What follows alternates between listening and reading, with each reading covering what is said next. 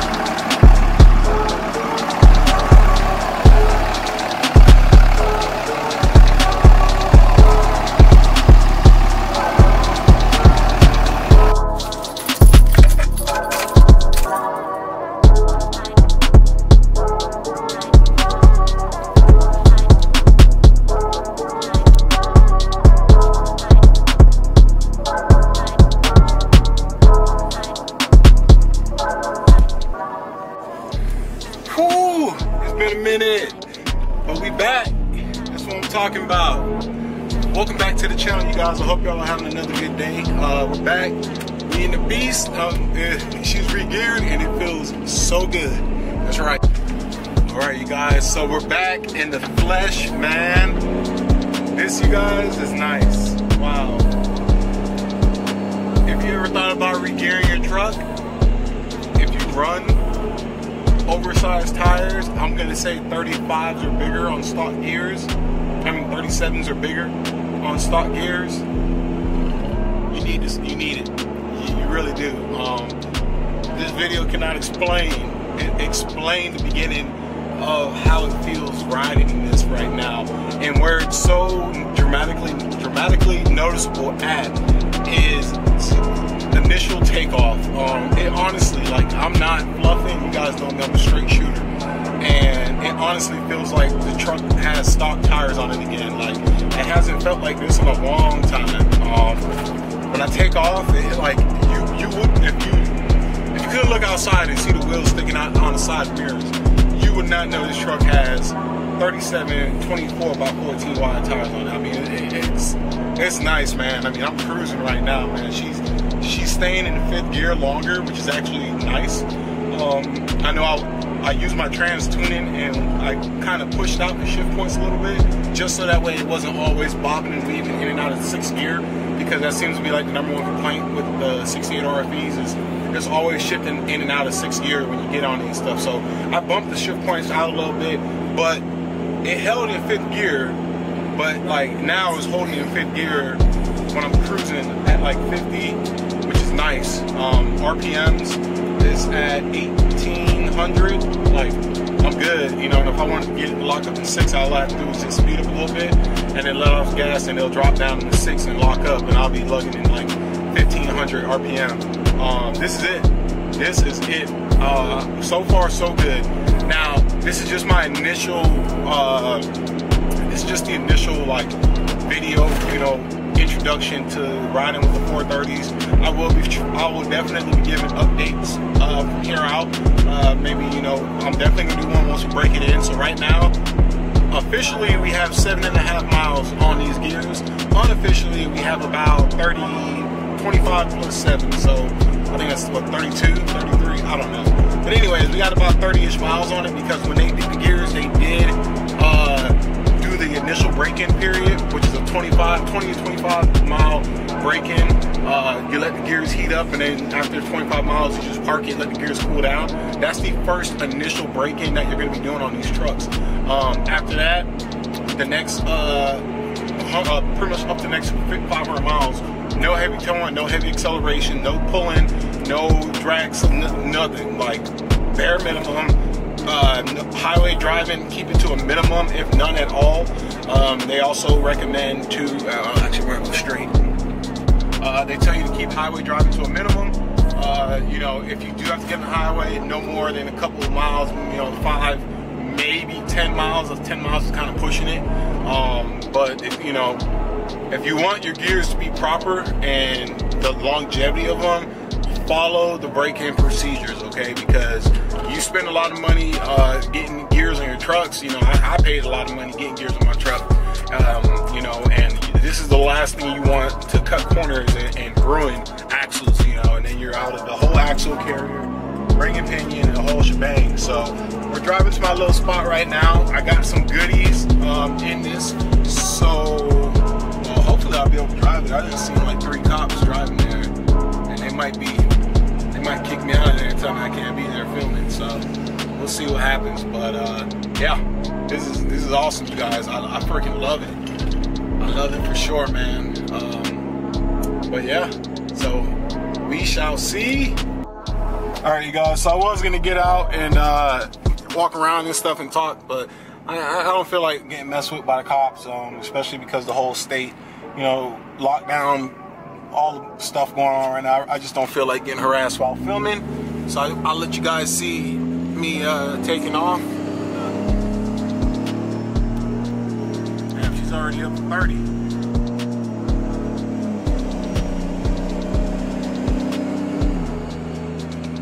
Nice, man. This is nice. Wow. When we come to the next stop, I'll stop and let you guys see it take off from a start or from a stop, a dead stop. All right, this is the most you guys will be able to see.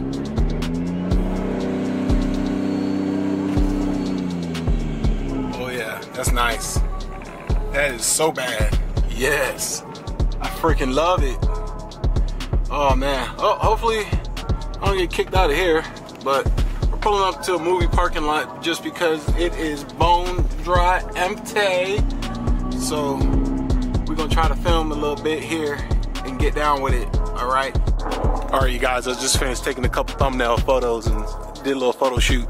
So yeah, so you guys, this is really nice. My truck has not felt like this since I rode with stock tires. For my OGG subscribers, before I put my first set of 20s on here, you guys remember I had stockies on here, like bald ass stock tires on here for a little bit. It feels like that, like right now with these wheels. And these wheels, if you got 37s and 24s, or even the 22x14s, you know how heavy those wheels are, and you know what it feels like. From 0 to 25, man, it is floating. Like, I think that's the easiest way to explain it. It's floating, like, legitimately.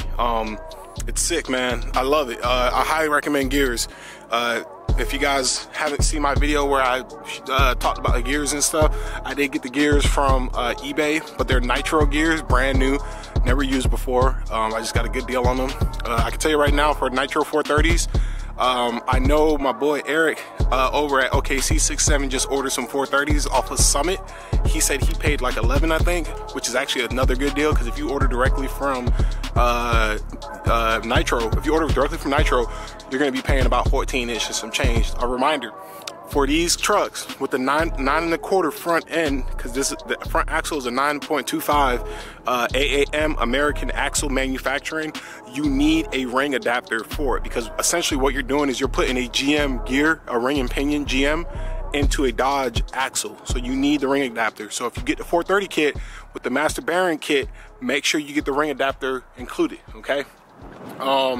Couple other things, break-in period, everything I talked about, no heavy towing, none of that craziness. I'm going to be doing a lot of city driving, so if anybody from Jacksonville knows about Jacksonville, y'all know it's not it's not a big city, so it's going to take me a while to rack up 500 miles. I'm probably going to be looking at about a month, maybe a little less than, if I do a lot of back and forth. And especially with all this stuff going on right now, there's nowhere you can really drive because half the places are closed. So it's like, well, damn it, damned if I do, damned if I don't. But yeah, you guys, so if you made it this far, I want to show you guys a little something. Okay, you guys, I just remember the next thing I had to mention. So a couple videos ago, I posted, if you're going to regear your truck, you need this. That speedometer calibrator, okay? If you guys remember that video, I told you guys you needed this.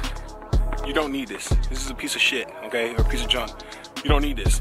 It's completely useless on these trucks if you're gonna run 430 gears. Why? Because you cannot set 430 gear ratio on this truck. And on top of that, for a Dodge Ram 2500, whether it's a Dodge Ram or a Ram 2500, whatever you wanna call it, from if it's 2003 and up, I can't talk about second gens, You do not need to do anything in regards to programming, gear ratios, none of that, okay? I actually went back and forth with the shop that did my work. They did a good job, awesome people, but we butted heads back and forth a little bit because their whole deal was they wouldn't warrant the work if I didn't have some sort of device.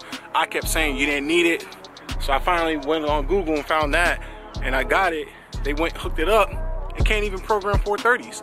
It goes from 410s to 456s, so it's pretty much useless. And the listing for it doesn't state that, or the website really, because I read it on their website. So you don't need that. Don't waste your money on that, because you're gonna waste about $220 something. I'm actually sending that back tomorrow because I don't need it. It's a waste of time. I checked my speedometer as best as I could with my cell phone GPS, and right now I'm about 1 mile per hour off. I'm 1 mile per hour slower at certain speeds than what the phone says, but other than that, it's damn near spot on. So for me, it's good. I'll check it again when I start doing highway speeds like your 70, 80 miles an hour, because usually that's when the biggest change occurs. But I'll be checking that. But yeah, you don't need that, so do not buy that. I'm taking that video off YouTube, the one I put up the other day talking about you need that and stuff, because you do not need that. So yeah, absolutely. But yeah, so long story short, that ended up happening. I didn't finish my story. So what happened was I called a bunch of places because the shop called me and was like, hey man, we tried it. There's no option for 430s. What do you want to do? I said, give me a sec, let me make some calls. So I called the company. I'm like, hey, do you guys have a software update so you can do 430s? They're like, nope. It can only do 410s, 456s, and some other shit. I'm like, really? He's like, yeah. I'm like, okay, well, you guys mentioned that nowhere on your website, and it doesn't state it nowhere on nowhere.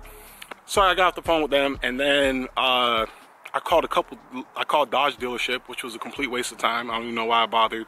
I called a couple local tire shops. Nobody, they kind of all sound like they had no, they didn't even know what the fuck I was talking about. So then I was like, who can I call? And then on my phone, I was like, you know what? I just shot a dart in the dark. I call it CJC Off-Road. So if you guys are familiar with them, they're based out of California. They do a ton, all they deal with is Jeep and Rams, more specifically Rams. They do a ton of Harley suspensions, custom tuned suspensions. So I called CJC Off-Road. I called them, I said, hey man, listen, I need help. Nobody can give me an answer. You guys always have Rams on your channel. You're always talking about Dodges. Do I need something to program my truck? They said, absolutely not. He said, I've done plenty of gear swaps on multiple Rams I've owned. He said, all you do, swap the gears, break her in, and that's it. Because he said where the sensor is at, it's pretty much at the carrier.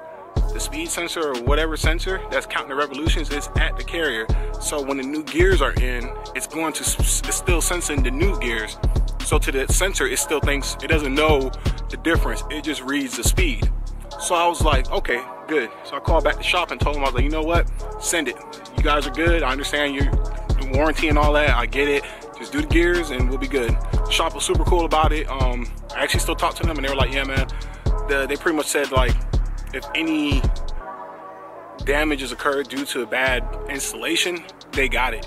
But the thing is with gears is you pretty much find out immediately if gears got installed correctly, because you're gonna hear it grinding and it ain't gonna feel right, vibrating and stuff. So you pretty much know from the start when your gears are bad. But everything went good, 100% smooth. So super cool, super happy about that. It feels so weird being out here, like behind a movie theater, and it's empty. It's just a creepy feeling. All right, hopefully you guys made it to the end of the video, because I got two surprises for you. Oh, that's another thing too. Brake-in oil, don't bother buying synthetic oil for break-in. I bought some oil to break in, and synthetic's not the thing, conventional. So I'm gonna be returning that to Walmart because they ended up putting their own oil in it. First thing we got, Big Daddy Milwaukee 1/2" impact, M18, brand new. I bought this sucker off eBay.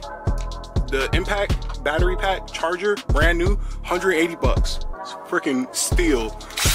This thing, we're gonna be putting this baby to work soon, and we're gonna be putting it to work on this. So what I have here, might as well take it out. What we have here is a redhead steering gearbox. That's right, brand new, made in the USA with instructions and everything. Brand new, you guys. This is it. This thing is so pretty.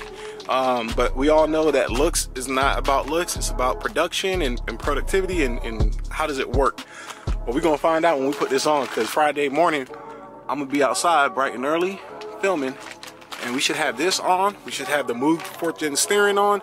We're gonna swap out my knuckles. We're gonna change ball joints, and we're gonna put the BDS or the Bilstein dual steering stabilizer steering on. So we're doing the whole front end is pretty much getting done Friday. It might not get all done Friday, but it's gonna start getting done on Friday. I'm putting this, and I'm installing the BD steering stabilizer. We're gonna be putting this janky steering, the wobbly steering. We're putting this shit to rest because it's getting old now. All right, everything else is in line and on point with this truck, but my pitman arm is shot, the output shaft is shot.